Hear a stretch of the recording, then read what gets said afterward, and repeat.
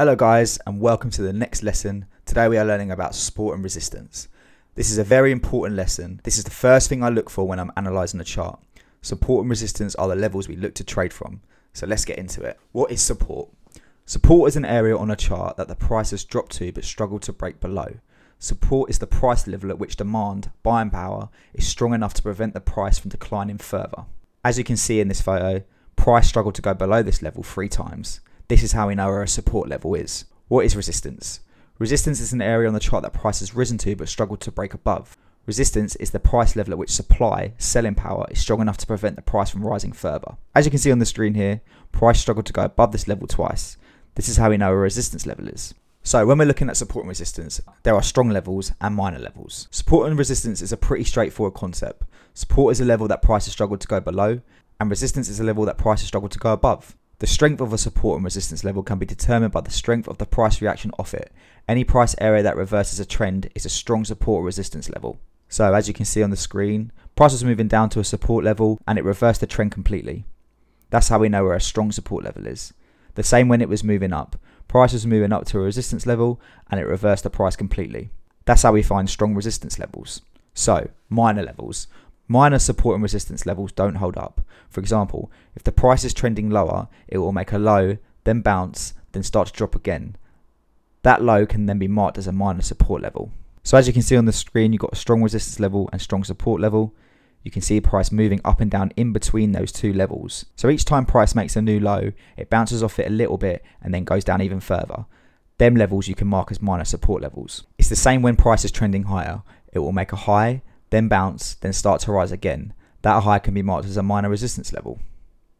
So as you can see, you have the strong support level, strong resistance level, price bounced off the strong resistance level, and it hit minor resistance levels in between the strong support and resistance levels. So let's move on to the charts and actually plot some support and resistance levels. So the best way to find support and resistance levels is on the higher time frame. Remember, the higher the time frame, the stronger the levels are. I use the daily chart for my support and resistance levels. So step 1, on the daily chart, place a horizontal line on all the strong and minor support and resistance levels. Remember, strong levels are where the trend has changed, and minor levels are the highs and lows within a trend in between the strong levels.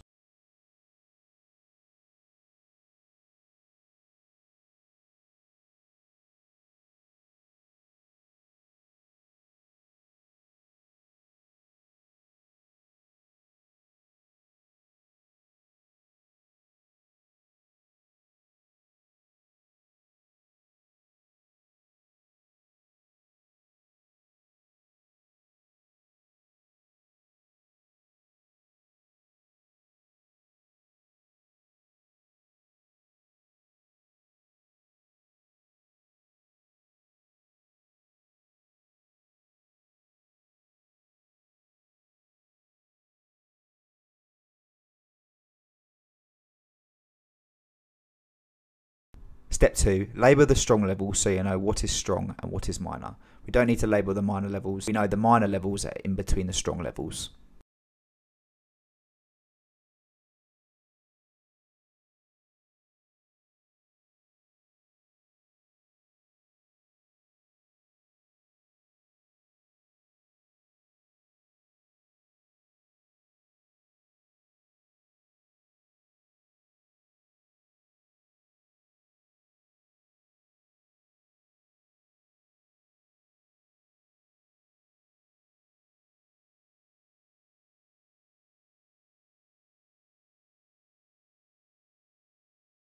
Step 3, place a box around the horizontal lines. This will act as a zone. Price will not always hit a certain price exactly, so we use these as a guideline.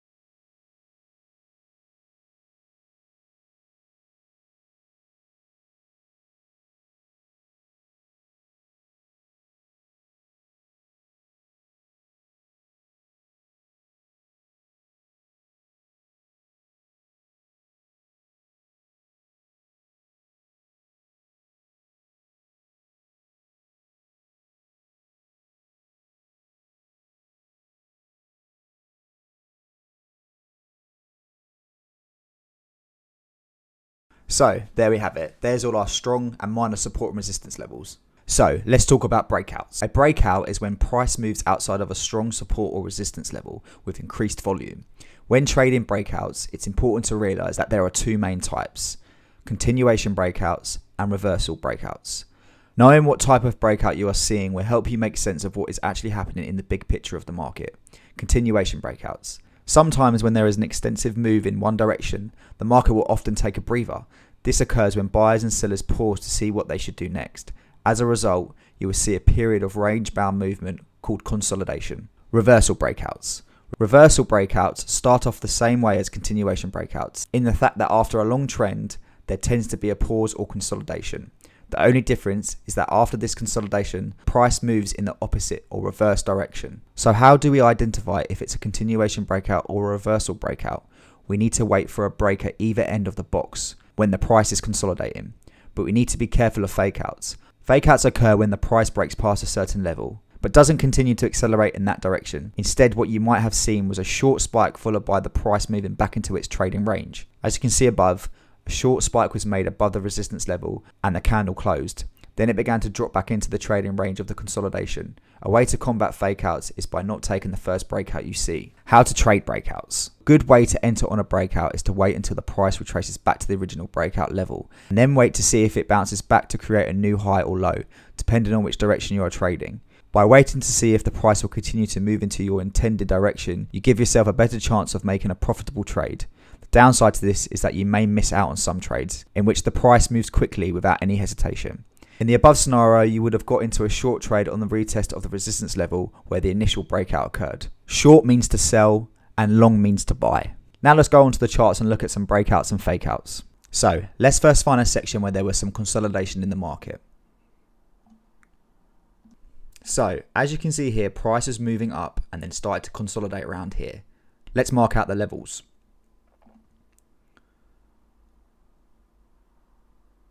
So the main resistance level is there. The main support level is there.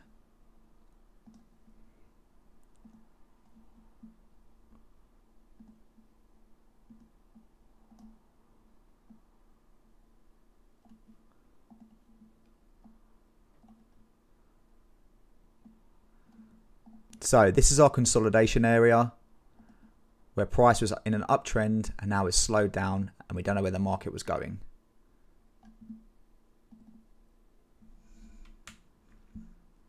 A fake out happened here, where price broke out of the resistance level but then comes straight back into it. So that would be a fake out.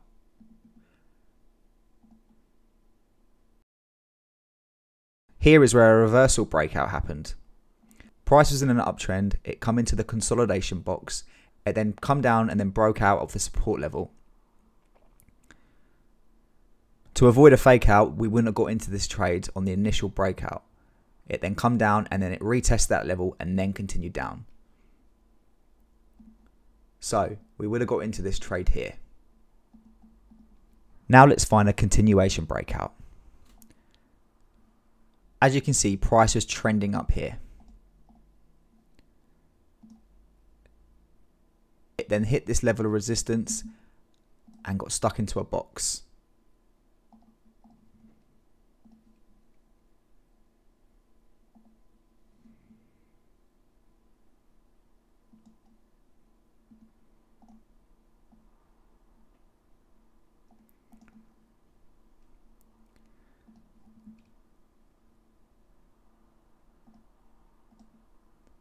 There then was two fake outs here. Price actually broke out here and continued the trend. This is why you should always be careful on trading the first breakout. So now we've spoke about breakouts, fake outs and how to trade breakouts. Let's talk about how to trade at support and resistance. Only trade at strong and minor support and resistance levels. Never trade in between them, and only trade with the trend.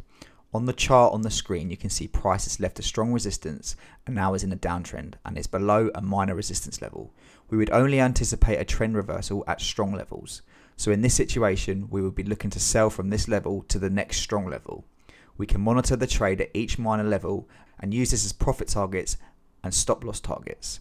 Once prices pass these levels, we can move our stop loss further into profit. We will be going through entries, stop loss levels and take profit levels into more detail in another lesson. When it comes to entering the market, you can never get a perfect entry, but always try to enter the market as close to your support and resistance levels as possible. When trading at a minor support and resistance level, always wait for 1 to 2 4-hour solid candles below or above that level, or one strong price action candle that matches your bias. Refer back to the price action lesson. When trading at a strong support and resistance level, this is the area that in the past has changed the trend. So we need to be patient and wait for a sign that the trend will change. Or we might get a breakout of the strong level.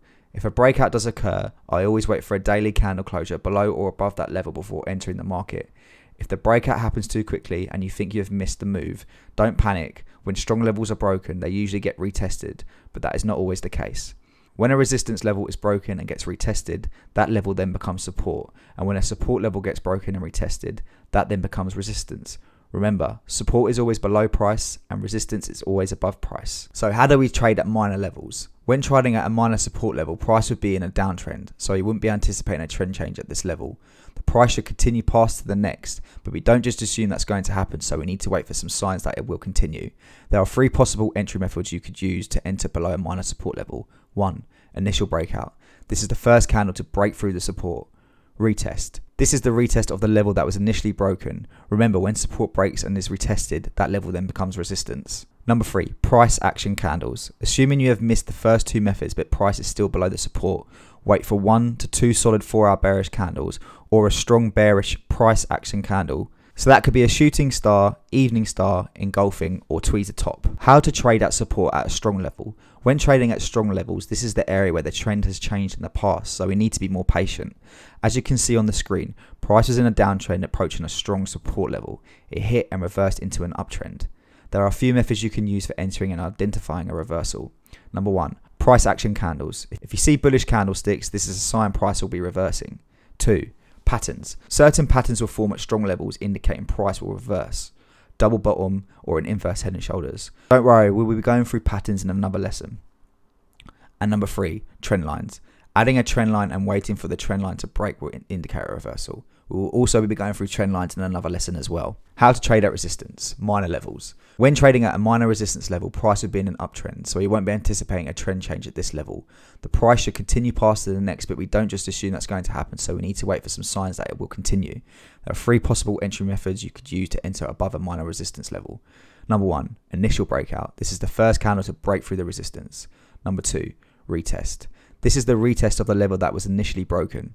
Remember, when resistance breaks and is retested, that level becomes support. Number 3, price action candles. Assuming you have missed the first 2 methods but price is still above the resistance, wait for 1 or 2 solid 4-hour bullish candles or a strong bullish price action candle. That could be a hammer, morning star, engulfing or tweezer bottom. How to trade at a strong resistance level. When trading at a strong level, this is the area where the trend has changed in the past, so we need to be more patient. As you can see on the screen, price is in an uptrend approaching a strong resistance level. It hit and reversed into a downtrend. There are a few methods you can use for entering and identifying a reversal. Number 1, price action candles. If you see bearish candlesticks, this is a sign price will be reversing.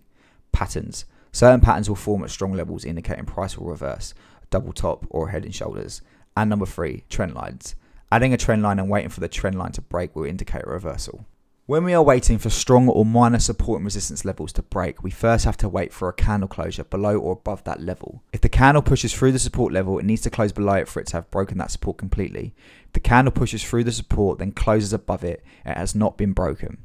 And at resistance, if the candle pushes through the resistance level, it needs to close above it for it to have broken that resistance completely. If the candle pushes through the resistance, then closes below it, it has not been broken. So that is the end of the support and resistance lesson. That was a lot of information to take on board, so please redo this lesson if you have to. We will be going through patterns, trend lines, entries, stop loss levels and take profit levels more into the course, so this lesson will make more sense after them. I look forward to seeing you in the next lesson. See you there.